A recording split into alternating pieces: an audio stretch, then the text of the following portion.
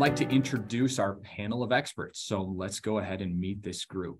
So first, we have Jack Margeson, who is the VP of Global Alliances at Deposco, an end-to-end supply chain fulfillment solution. Hey, Jack. Scott Chamberlain is the Director of New Business Development at J Group, a third-generation family-owned 3PL. Hey, Scott. Kelly Franceskino is a business systems analyst at Fosdick Fulfillment, a 3PL that ships over 20 million direct-to-consumer orders, direct-to-consumer and retail orders every year. Welcome, Kelly. And finally, Tony Thrasher is a Senior Director of Product Management at SPS Commerce, and he will be guiding today's discussion. Hey, Tony. So with that, I'm going to hand the conversation over to Tony. So Tony, take it away. Excellent. Thanks, Wes. And thanks to all the attendees and ahead of time, Scott, Kelly, and Jack for the insights and the time from you as well. So just a little bit more letting you all tell your story. I'm just going to ask you to kind of introduce yourself, introduce your company and your expertise. So Jack, go ahead first in terms of introductions. Sounds good. Thanks, Tony. Hey, everybody. My name is Jack Margeson. As mentioned, I'm the VP of Alliances here at Deposco, really focusing on our strategic partner program, building those out. Deposco is an end-to-end supply chain technology provider, as we mentioned, really focused on warehouse and order management and providing that software, have a primary focus on 3PLs. So very excited to have the conversation here today. Great. Thanks, Jack. And then Kelly, how about you and Fosdick? Hi, everyone. Kelly Franceskino from Fosdick. I've been with the company for 22 years, the business and retail analyst here at Fosdick. Fosdick is a family-owned business, started in 1965, where we started with 15,000 square feet and now bi-coastal with locations in Nevada, here, Connecticut, and even in Canada. We encompass 2.3 million square feet. And as mentioned by Wes earlier, we ship 20 million direct-to-consumer or retail order packages a year. Excellent. And then Scott, why don't you go ahead and introduce yourself and J Group? Sure. Hi, everybody. Thanks for the opportunity to be on the panel today. My name is Scott Chamberlain. I'm Director of Business Development for the J Group. And J Group is a 3PL, also founded in 1965. So we've got two great 3PLs on the call today. Family owned with 3 facilities across the U.S., providing advanced fulfillment to our clients in the D2C and B2B space. Excellent. All right, well, let's jump right in. Thank you all for those introductions. So Jack, I'm gonna start with you on this one. Let's start with the warehouse management system, so WMS. Just speak a little bit in terms of broad terms, the criticality of that system to successful operations and what you see as components and characteristics of a really strong WMS system. Yeah, happy to. As I mentioned, we do provide WMS. I'm going to try and speak to this in less of a pitchy manner and speak for it broadly. And as we think about it, 3PLs, what's the primary focus? Warehousing and distribution as a service on that end. And if you're taking in people's inventory, you're consuming that, you're managing that, and you're fulfilling on that promise that brand's making, that WMS needs to be that spinal cord, that backbone of the operation. The inventory accuracy, inventory levels are the fundamental pieces to being able to drive more advanced automation, more integration, and more of that technology or technological differentiation that 3PLs are really relying on right now to move ahead in the market. I would say, as we look though, that is the most critical component, and the keys to one of those modern WMSs that you were mentioning, we'll touch on this more, is really that ability to be connected out to different technology stacks, different, order sources and more there. So I would say, as you think about a 3PL, you think about scaling, that needs to be the first area you focus on, because that is, that core data set off which all other automation can operate. Excellent. And then Kelly, Scott, I'll ask you both the same question, but maybe start with you, Kelly. Would you mind sharing just a little bit of your WMS journey, and then also just kind of how you equate the importance of that WMS system to the success of your business? Sure. So first off, I think that real good WMS is a tier 1 cloud-based system with access to data, analytical reporting to run the business. with seamless integrations. As a 3PL, allowing customers to connect to other vendors and partners in a timely fashion is critical, especially today's world. Now more than ever, clients want things done yesterday. I think we've all kind of been in that position. So additionally, customization is key to a 3PL industry. So having flexibility to dynamically change within a WMS is a major value. And what we pride ourselves in being able to grow and change with our customers on the fly and as they need to. Great. And Scott, how about for you in terms of your journey and how you look at the WMS system?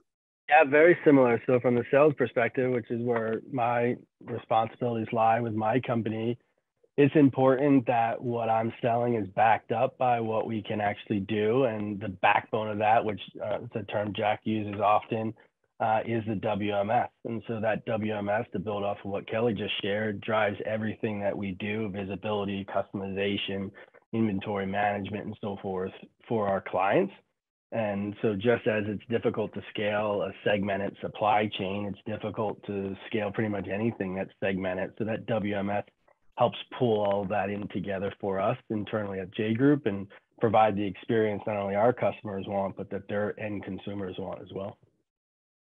Great. And then, Kelly and Scott, are there specific investments into those core WMS capabilities that you guys are either maybe making soon or made recently that you could expand on? Just kind of like, what's the climate of some of the improvements or investments that you're making into that backbone? Yeah, well, coincidentally, we are actually in the process of migrating over to a Deposco WMS based system. So we're migrating clients over now. We still have some on the old WMS and on our homegrown system, and some into the Deposco system. So we're definitely, that's where we see the future to be, was in that cloud based system. How about on your side, Scott? Yeah, J Group migrated over to a tier 1 WMS about 12 to 15 years ago, I think it has been now. So a lot of that core infrastructure is there for us. What we're adding on to that right now is investments in the ability to extract that data and information and present that to our clients in a more enhanced, proactive approach, so that they can, in some cases, make decisions themselves, but also that we can make decisions for them based off of the data and the analytics that's driving out of the WMS. Excellent. I know Wes in the open, and just even like the titling this webinar, we also bring in the kind of people and process complementary side of that WMS. And I know, Kelly, you guys have made some improvements and plan to make some improvements on that side, but I'll open it up to all three of you in terms of connecting the dots a little bit between the WMS and the system, as well as the process and people that execute within that system. So Kelly, why don't you go first, if you wouldn't mind? Just speak a little bit of some of your experiences there.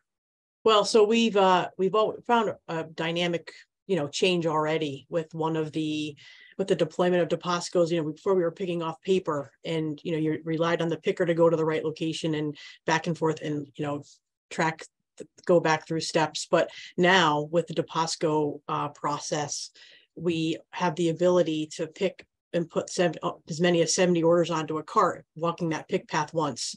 So, it's a lot less taxing on the people, and much more efficient in that regard. Nice.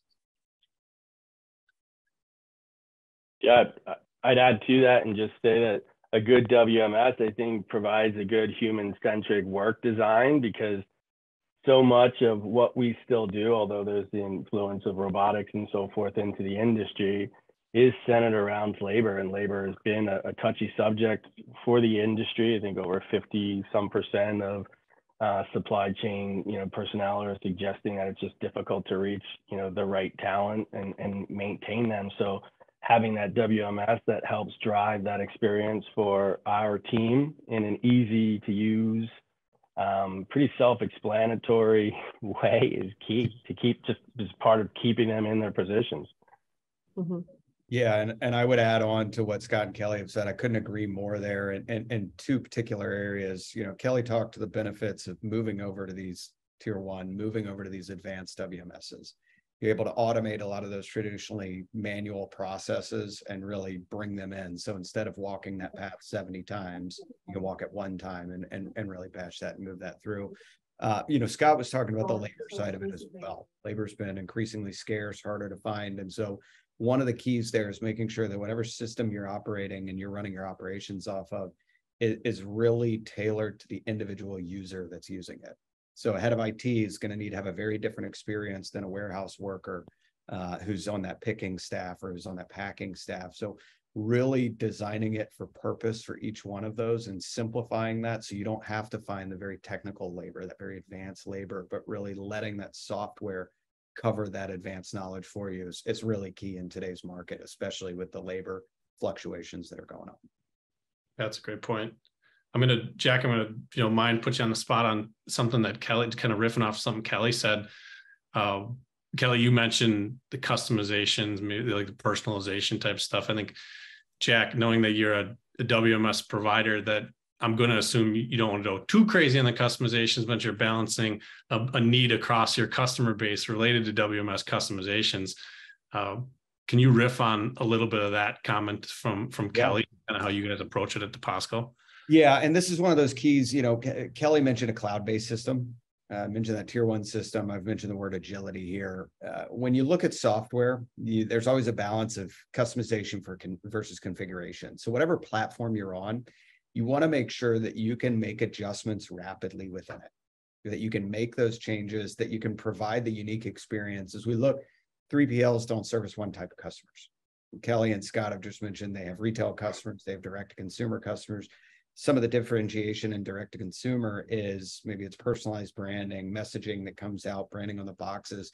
These are key things that you're going to need to support if you want to attract those businesses. And if your core technology stack can't be flexible to either adopt a new type of printer that's for a unique subscription service or adopt a different type of packing, and you have to customize that very, very quickly every time, you're going to be stuck with a lot of technical debt whenever you want to update that. So whatever platform you go to, you want to make sure that it gives you the flexibility to be able to pivot very rapidly, that you can do customizations to a point, but also that it's very configurable on that end. So you don't have to rely on hard coding. You don't have to rely on these changes that can then bite you as the platform evolves over time. So I think it's a healthy balance because ultimately 3PLs are in service of the clients that they're trying to secure and fulfill on behalf of. So you need to make sure that your platform, whatever it is that you're using, can serve those clients' needs as well, not just today, but 3 years from now, 5 years from now, because changing out these technologies is not frequent and it's not simple. So you want to make sure you've got one that's right for now and for the future. I think that's great. I think it's a great topic. Call it customization, call it flexibility in configuration, whatever that may be. But that's great. Thank you for that. So I'm going to shift gears slightly and open this up to you three in different lens. But we talked about some of those supporting systems or capabilities that's kind of surround the WMS that are also critically important. Maybe start with you, Jack, and then Kelly and Scott, I'll ask for you to add some color in terms of experiences that you've seen firsthand in those areas. But Jack, what are some of those kind of peripheral systems that complement the WMS that you see as mission critical as well? Yeah, and that's a great question because we've talked about that four walls of the warehouse, but 3PLs are servicing multiple brands, multiple clients, multiple retail channels, online channels, and more. And typically, as in the case with both Fosdick and J Group, with multiple locations. So the first thing that I would look at, and the key in today's real market, is connectivity. So an order management layer, whether that's native to the WMS platform or whether that's separate, order management is critical. How do you automate those traditionally manual decisions around routing, around fulfillment, whether to split a shipment or not split a shipment, time to delivery, and more? Having the intelligence to automate those decisions is as important when you look at these kind of customer experiences as anything else. And I think secondarily, it's the ability to integrate. So whether you're using an integration platform, whether that WMS or OMS has native integrations within, these clients want to be onboarded quickly. They want to be onboarded effectively. and they want to know that this isn't a one-off that you're having to support, you're having to build. So that ability to integrate is as critical as your ability to manage their inventory, because you have to be able to send those updates to their order sources, get back to their ERPs and more. So I would say as we look at peripheral layers and the ability to scale, order management with some element of distributed order management and an integration layer are really critical for the 3PL to bring those new clients on and ship effectively. Excellent. And Scott, how about you in terms of your experience in those domains or other peripheral systems that you guys have that complement your WMS core? Yeah, absolutely. I think it's a great question. I think Jack touched on the absolute core, peripheral platforms that you would integrate. I'd add transportation management to that as well. But outside of that, kind of building on the customization and personalization aspect of it too, there are so many of these other platforms and programs and plugins, if you will, that offer this level of customer experience to the end consumer, whether that's in some form of design change with the packaging or branded print-on-demand insert, or it's just the overall experience that they offer in their packaging with a box inside of a box inside of a box. That WM has to be the foundation to be able to integrate with all of those kind of competing interests, if you will, across every customer. It's no longer a differentiation between 3PL to 3PL. The differentiation is now all the way down to the order level. It's differentiated from order to order. So the WMS has to pivot literally from order to order with all these different peripheral platforms. So I'd add order management and intelligence and data analytics that we're plugging into WM as well, transportation, and then all personalized platforms that we've introduced. I'm gonna love that. Oh, sorry. No, I was going to say, going off of Jack and Scott there. I mean, one other piece, speaking operationally, is like labor management system, right? Also known as LMS, to help track employees' performances so that in the warehouse, enter goals based on the scans, picks, steps. It's a great tool to ensure that you're profitable for the client and for your customer and for yourself. Pick and pack scanning. Although we haven't yet to dive into it, somebody mentioned before robotics. I mean, there's certainly the upcoming trend. A couple people from our organization were just at ProMat this year, and half the show was robots picking, packing, and unloading containers. So, it's the future. Like I said, we're not there yet, but it's inevitable, I think, at some point. Yeah, that's excellent. I think covering a lot of ground there. Distributed order management, robotics, labor management, to your point, Scott, some of the packaging, pick, pack, all that kind of stuff. So excellent. I'm going to shift us gears just slightly now to talk a little bit more about, okay, so we just talked a lot about a great cohesive technology stack that's all working together. We're all, butterflies and rainbows. So now the question is, I'm going to throw this to Scott and Kelly for some firsthand experience. What are some of the ramifications of either not having an effective WMS, not having those complementary systems that you've experienced firsthand? Kelly, how about you? So I think I mentioned earlier about our kickoff with Deposco and the transitioning of picking orders, but also just from a inventory control standpoint, like there's greater inventory control, accuracy, and we touched on this earlier too about the turnaround time. So significantly faster integrations. If you can't keep up with the demand or with everybody else, you're going to find yourself at the end of the line there. So the ability to pull data through many means and quickly. So that's key. And then going back to, what the client, their inventory, that's what their bread and butter is, right? So the greater inventory controls and getting their customer orders out timely and accurately. Excellent. Scott, how about you in terms of some, maybe pain that you've seen or that you've felt when maybe the technology isn't up to snuff? Yeah, I think one of the peripheral add-ons that we failed to mention here too was probably one of our sponsors, SPS. So forgive me for not throwing that out there, because that's kind of the involvement I have here, is that not necessarily pain, but, as Jack and Kelly have alluded to, growth comes from every direction. And when your clients are ready to scale, they're not going to wait for you to see if you can scale with them too. So, part of that growth that we have seen, where the majority of our business and our clients has been direct to consumer, e-commerce fulfillment, that shift back to traditional retail and the growth in that segment for us.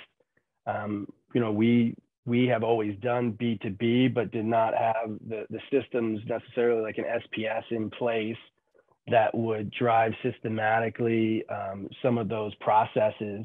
And our team picked it up on the back end seamlessly, but it requires a lot more of a manual touch. So we refer to it more of an exception process, where there's a lot more manual intervention, which certainly, drives costs internally, because you're now managing more of a human touch around simple processes, but without the solutions like an SPS, for example, in place that can drive the connectivity more systematically, can create some pain.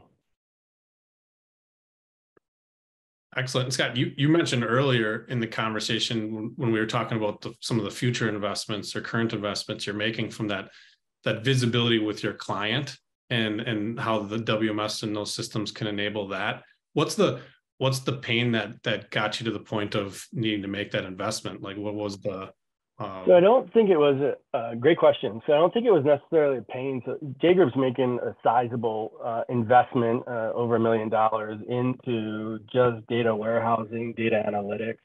And the reason being is we believe that that's the future of the fulfillment industry, the 3PL logistics industry, is to be ahead of those drivers and kind of feed or serve up to our clients what they may know, but or may just misrepresent based off of some assumptions that they have. So that's really what has driven some of that investment this coming year for us, is to just be ahead of it. I think we've done a really good job of offering a little bit more than the foundational analytics around just productivity and on-time shipping and standard SLAs, but it's really just kind of the meat of understanding their business the way that they look at it and providing that analytics back to them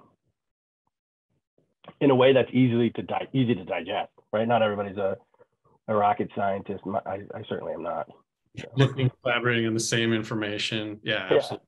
Yeah. Absolutely. And Jack, I want to get your perspective on this thread too. You're seeing clients that are going through WMS transition real time. They're coming to you with things that previously were working well, things that weren't, that they want to make sure is top of mind for you and your teams. Like, can you just kind of speak a little bit more broadly around that what goes wrong when you don't have the strong WMS and peripheral systems in place? Sure. I think first of all, before we talk about the processes that may be missing or the technical infrastructure, we think about that client side, and we all know the direct-to-consumer demand right now is unwavering. Direct-to-consumer have high expectations. They mentioned we wanted it yesterday. That's the demand, and they're only increasing. And this has been going on for years. COVID really put an accelerator onto that, where people were saying, I need it. I don't want to talk to anybody. I want it at my front door yesterday, and that's it. A lot of the business-to-business world is shifting in that way as well. If that's the demand from the end consumer, that's going to be the demand of the clients of a 3PL as well. Hey, this is what we need to offer to stay competitive, and this is what we need to look at. So I think the pains that we see are really twofold. One, what are the consumer demands that the legacy technology stacks, the legacy systems, the legacy approaches can't meet? That's a big one. Scott and Kelly both mentioned that as we talk about the visibility, as we talk about that level of access. So think about what a direct-to-consumer expect, or a consumer online expects from their visibility from their order. A brand or a retailer, an e-commerce vendor is going to want that same level of visibility, if not more. So the ability to connect to those or not connect to those end client systems is really preventative to being selected as that 3PL of choice. If you can't provide that right now, they're not going to go with you. They're going to go with somebody like Fosdick. They're going to go with somebody like J Group, who can provide you as the customer of that 3PL, that visibility and that experience. So the inability to onboard new clients because their technology stack is not competitive, because as we mentioned earlier, what worked in 2019 doesn't work now. What worked in 2020 doesn't work now, and it's going to continue to change. So that's a big one. We also see on the other side of it is, and that's the ability to attract new customers, but the ability to retain existing customers. If you run into this manual process, you're running manual processes, you're running disconnected systems, you're inviting the error and the inherent risk of human error there. And the recovery time, and the time where if you do have an incident, you have an issue where you overship, you miss the shipment, something of the sort there, then you have to manually intervene.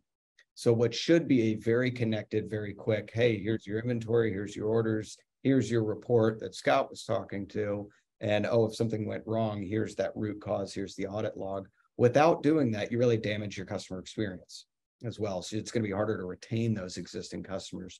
So when we see a lot of these technical challenges, the real pain that the 3PL experiences that we've seen is on the ability to attract or retain.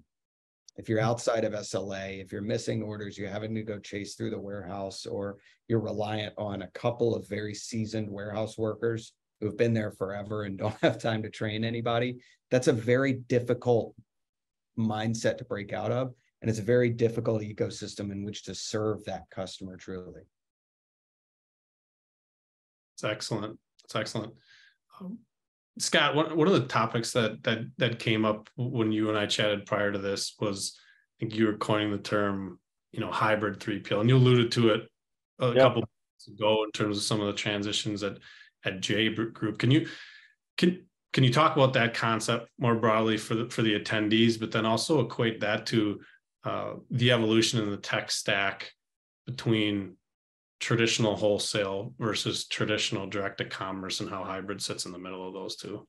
Yeah, so I think great point. I forgot about that conversation. I think it stands true, and we'll see. And if any of the listeners disagree, we'll see. But I think, at the core, and I think this goes across any industry realistically, but there are those 3PLs out there that are going to be at their core lead with the services around D2C, e-commerce fulfillment. And there are going to be those 3PLs out there that lead at their core with those foundational B2B service levels.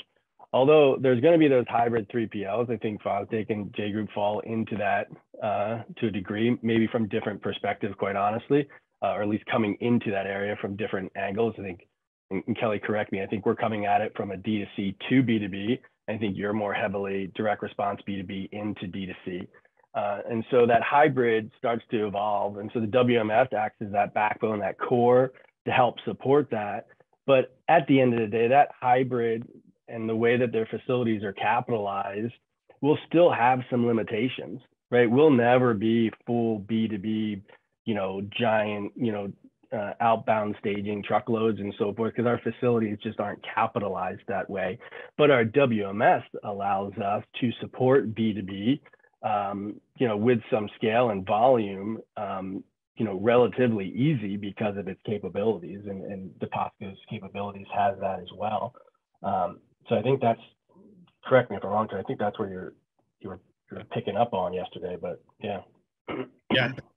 Yeah, absolutely. And even just like earlier when we were so centered on, or talking about technology and peripheral systems, but you just mentioned the facilities in the WMS and how that all plays into your overall strategy. I think that's a great point. Yeah. Kelly, Jack, anything to add on that kind of hybrid thing from your perspectives, and maybe Jack, like, I'm sure you're making even road mapping decisions and investment decisions, and same with you, Kelly, in terms of needing X for D2C versus Y for kind of more traditional wholesale. And any comments to add there? Sure. And I guess I'll kind of go first there. The last few years have seen explosive growth around direct to consumer. But what we're also seeing is a shift back towards retailers. We're seeing e-com native brands going to retail. We're seeing these. And one thing that I think it would be short-sighted to do is say, Deposco is going to build towards B2C because that's where we're seeing the market going, or we're going to build towards B2B because that's where we're seeing the market going. Reality is the market's been incredibly hard to predict. We had COVID, then we had the supply chain contractions, the congestions of the port. you can't plan for one strategy, whether you're a software provider like we are who's building the roadmap, or whether you're a 3PL who's investing in your roadmap of your technology stack.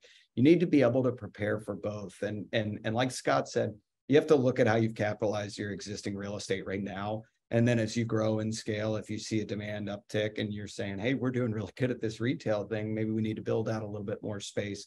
It's designed for pallet in, pallet out versus these, fast moving slotted areas for direct to consumer. But I think as we look ahead at the future of retail, it's unclear of where it's going. And I don't think one or the other are going to become the dominant player. And I think we have to prepare for that. And how do you prepare? It's, how do you segment your inventory digitally out, but you can physically group it to really make the most use of that existing space. So instead of saying, well, I've got, my customer X has 1,000 items that we're storing for them. They want to put 100 onto Shopify, 500 onto Amazon, and 500 into their retail. You need, and you have to physically group those. You should be able to physically group those together and digitally allocate that. So it's about looking at your technology stack to make the most of not only your labor, like we talked about earlier, but also your fixed assets and your land and your real estate there as well. And planning for the unplanned, because as a 3PL, if you get that big customer on the line who's going to be really transformative for you, you want to make sure that your technology stack and that your processes and that your facilities can all support the demands that they're going to bring to the table and allow you to grow. Yeah, and to that, Jack, I think, and then Scott brought on it too. It's we talked about it earlier, the flexibility. So like, I know our warehouse layouts are constantly changing, right? Because of the demand. It's like, is it retail this quarter? And then it's going to be direct to consumer, and it's based on client churn and their business changes and business needs. And we also have the ability to, to get more space. Like if we don't have enough buildings, we'll look for another building. And it's just, to be able to be flexible and just go with the business, go with the flow, because to your point, you don't know, is it direct to consumer or is it retail? It could be either way, but I know our warehouses are constantly changing footprint and things. Every time I go into a warehouse, something's different and the client is moved around and based on growth. And so ties back to flexibility and having the technology to support it, and a strong WMS, OMS to support it as well. Yeah, that's excellent. So after teeing you all up to answer a question about flexibility and unpredictability, now we're going to go to the crystal ball portion of today's program, just putting you all on the spot to try to make some predictions, if you will. So just looking forward on just today's conversation, we've talked about the WMS system, peripheral systems, how that plays in with the people and the process and the facilities, et cetera. If we are looking 3 to 5 years out,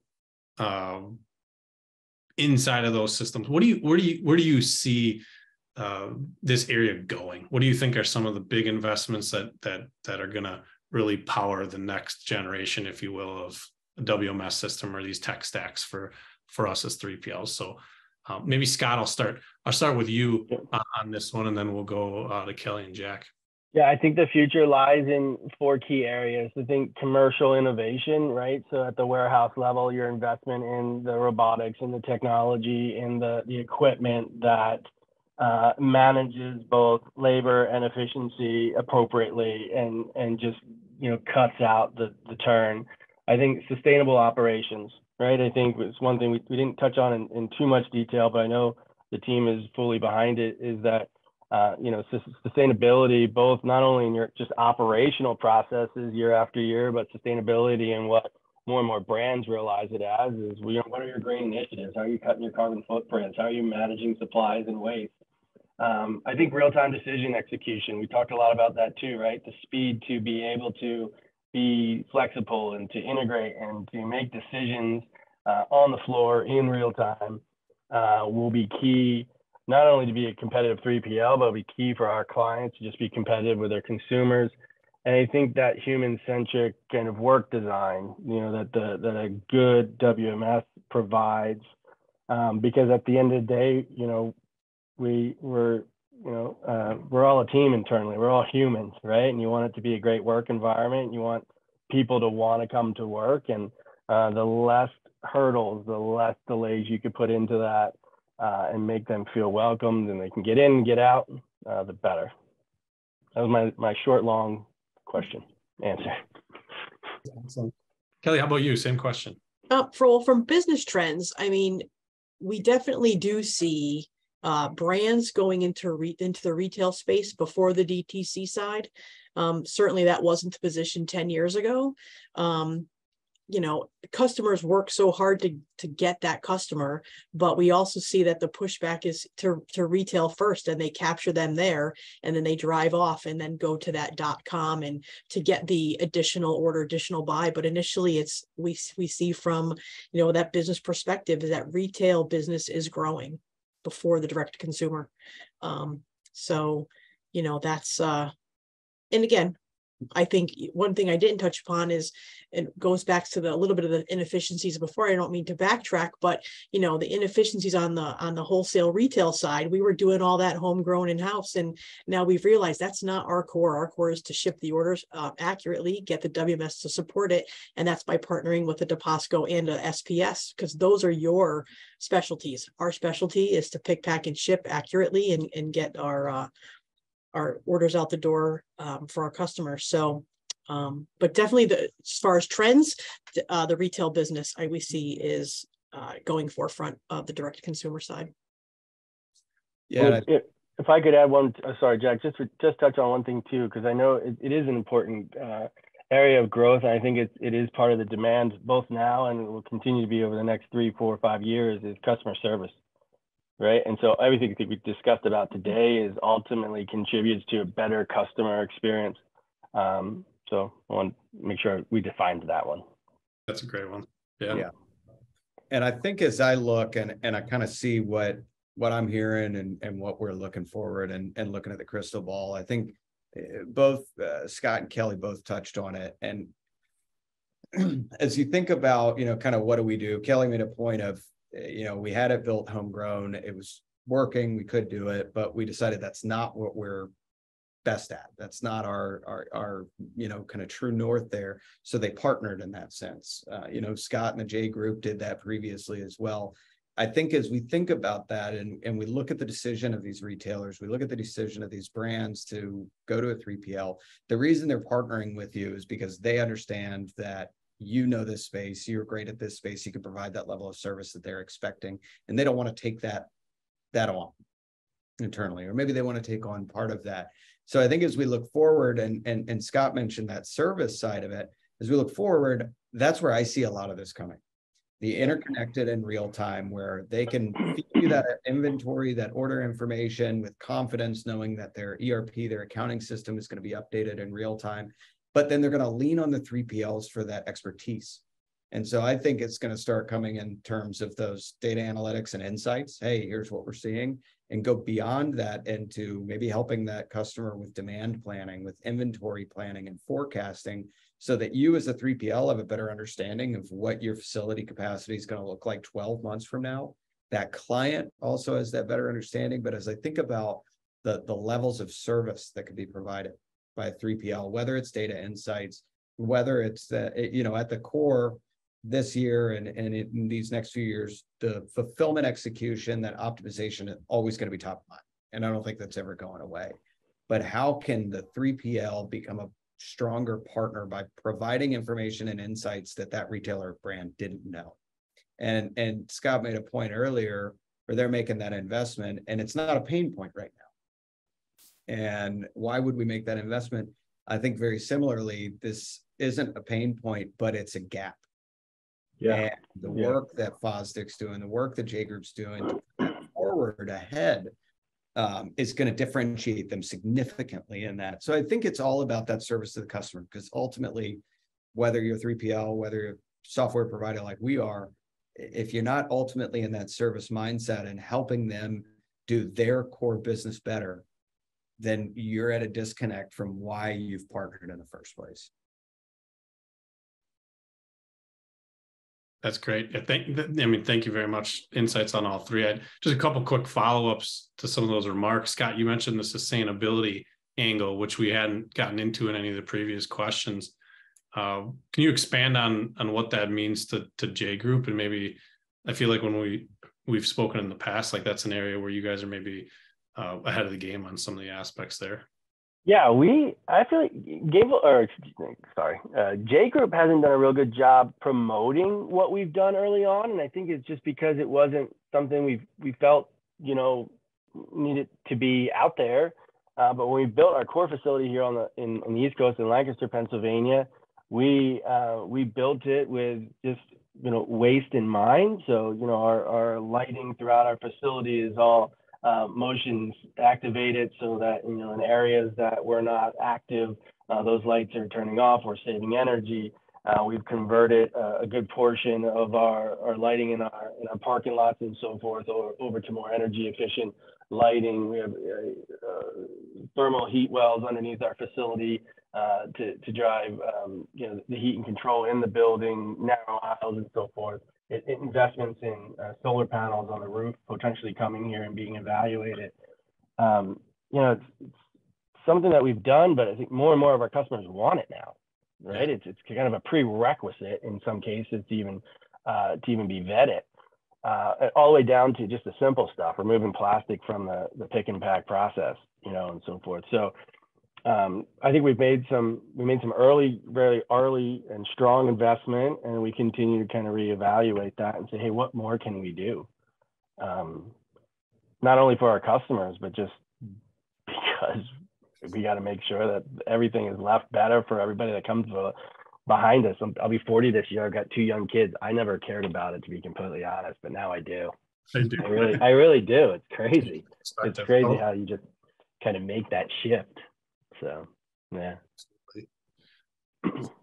So again, I want to thank all three of you, Scott, Kelly, Jack. I love the insights. Great to get to know you through the process, but you all bring unique and valuable insights to the attendees.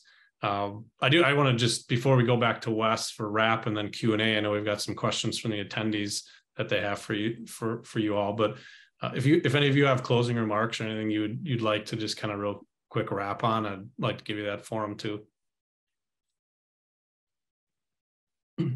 So on my end, I really appreciate you hosting us. Working alongside Scott and Kelly in this has been very exciting. I think all of us like to look forward, like to look at what's ahead. Tony, Wes, and team.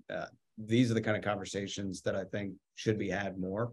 What does the customer want? What does the industry need to do? How do we all need to prepare and move forward in that? So I think there's a lot of change. We've been through some pretty tectonic shifts in our industry and in our space over the last 3 years. And I think that's going to continue to happen. And the rate of change is going to pick up as you see new technologies, new advancements. Now there's new things that we're not even ready to talk about, like the impacts of AI in there and more. So I think I really appreciate the conversations. And I think these are the kind of conversations that we in the industry, whether you're a 3PL or a provider, need to continue to have, because it's going to change faster. And it's funny, when I started here 22 years ago, and somebody says, oh, what does Fosdick do? And I said, oh, we ship packages. And I'm like, how hard could that be? Right? How hard is it to ship a box, and where we've come in 22 years and even where we're going in the next 10, 15 years, it's just amazing how everything's evolved, right? And it's not that it's not hard to ship a box, but it's what goes into it, the people, the planning, the postage, the packaging, the customer service. It's just, it's a whole big process, and it's great to be a part of it. And it's great to watch clients grow and through their growth and go through their pains with them, if there are some, when there are some, just to be a part of that, to that family that you're building. So definitely, and great, please, and thanks SPS for putting this together, and and honing in on where the future is in 3PLs and in this business. That's great, Kelly. Appreciate that. I'd echo all of it, right? For our listeners, I'm not sure how often they realize that, the three of us don't get to really talk about this too much in a collaborative setting. So it's really refreshing for me, at least, that you kind of share and have echoed some of the same similarities and thought processes and so forth. I think it also speaks to one thing that just kind of dawned on me as well, is that, and forgive me, Jack, I'm not sure your tenure, but Kelly and I, from our company's perspective, 1965, both of them, family owned still, in an industry that continues to consolidate and, have an influx of, PE and outside large investments. You've got 2 3PLs on the panel right now that have, made it through every single change and pivot that, an industry could possibly go through, including COVID.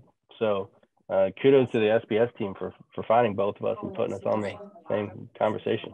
Yeah. That was the criteria, Scott. It was actually founded in 1965. There was 3 that showed up, and you were our 2 favorites. So good. You guys may not know this, but I actually founded one in 1965. So I was the 3rd one. It's got the age comment. Thank you. I've aged well. So yeah. Excellent. So, all right. So I know we've got some questions that have come in as well. So we're gonna bring Wes back on, and Wes is going to facilitate the Q&A from the attendees, and then some parting thoughts and wrap on the webinar. Yeah. Thanks, Tony, and thanks to the panelists. Just a fantastic conversation. So, like Tony said, we have a few questions, so let's dive right into those. And it is not too late to submit a question. So if there's something on your mind, we do have some time if we can get through some of these questions to answer some more. So feel free to throw yours in there. The first one, I think, Jack, this is primarily directed to you.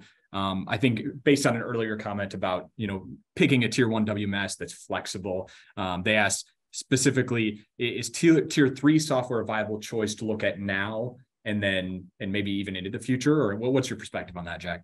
Yeah, and I think it's important. Tier 1 software is great. J Group, Fosdick Fulfillment, right there in the right fit. But, as you grow, you're going to have to make business decisions on where and when you invest. And you're going to need a WMS from the time you start all the way through. You may not be able to bring on a tier 1 at your size. I think it's most important as you look at this, and Scott, Kelly, if you guys have anything else that you would add to this, please jump in. But as you look, you need to look at what's our growth strategy right now. When I look at the technology, when I go through a selection process, because to give a short answer, yes, tier 3 is viable based on your needs. You have to understand and match the technology to what you need. What I would always advise on this end is pick the technology you need for right now, and then the technology that you think will be able to support the next 5 to 7 years.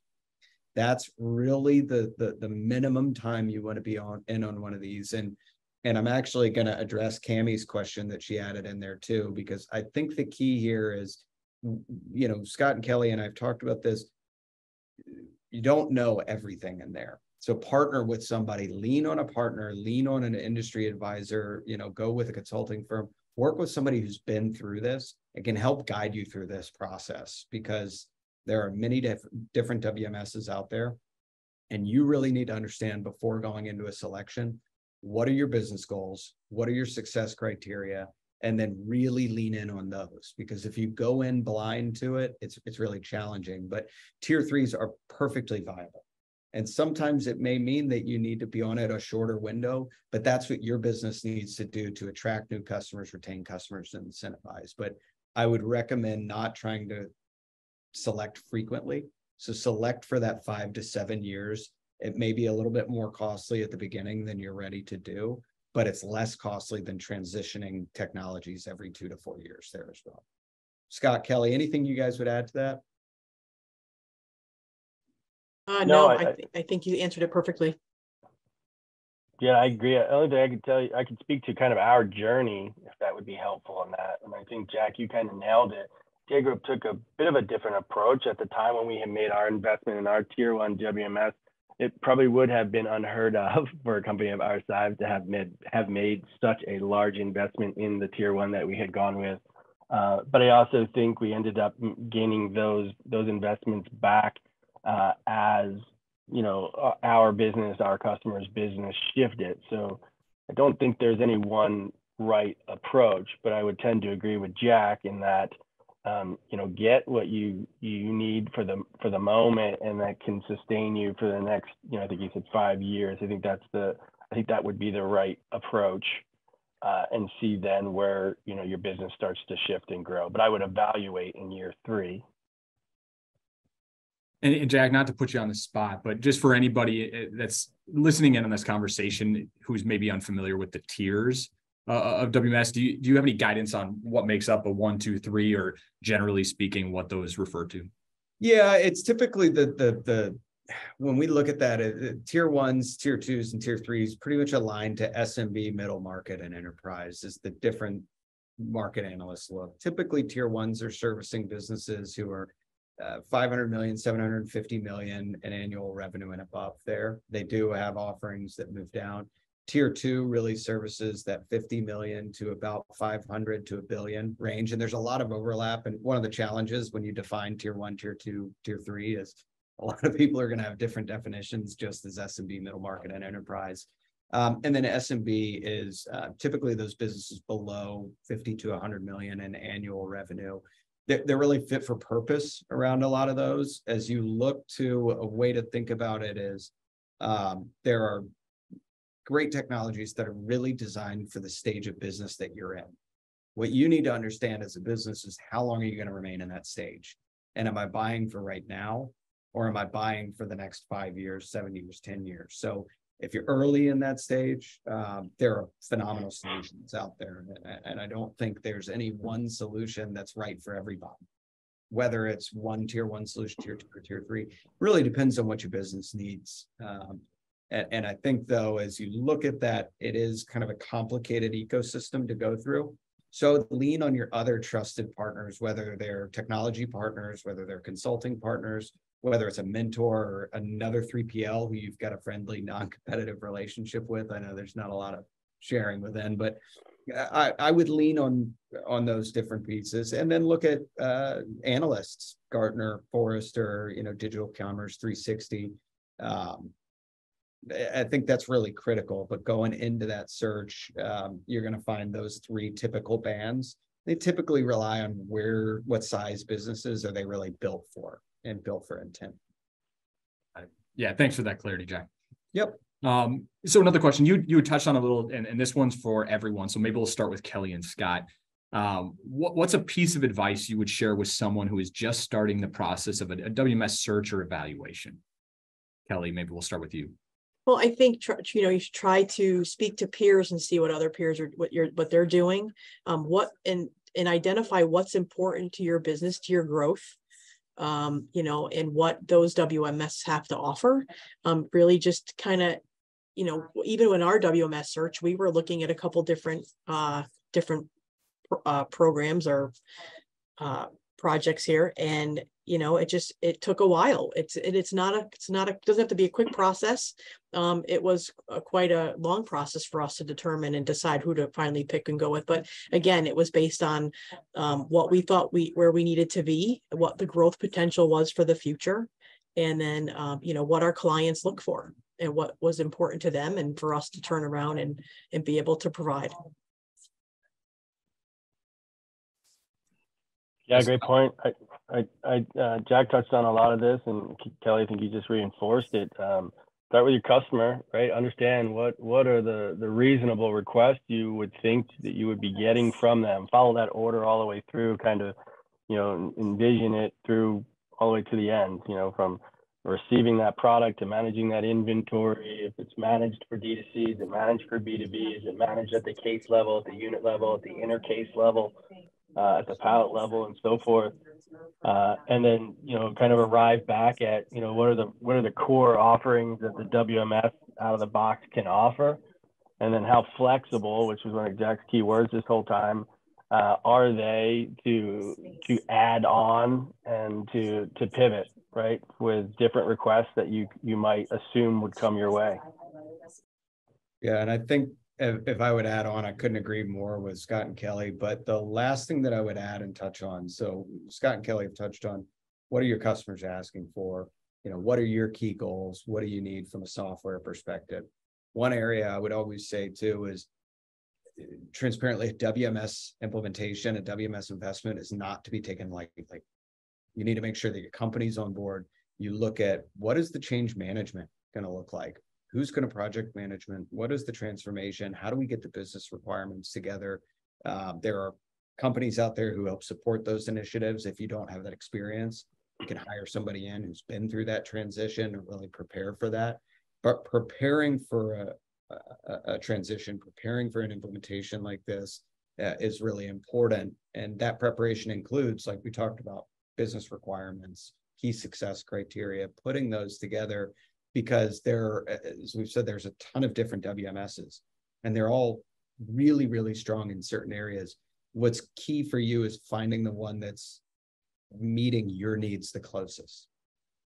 And that might not be the largest, it might not be the smallest, but there are those that are going to fit the exact needs that your customers are bringing to you. And that's where I would lean in. That's a great point. I've been with other companies prior to my experience here at J Group. I can tell you with confidence that discipline is required. So much work is done on the front end to identify the right WMS partner.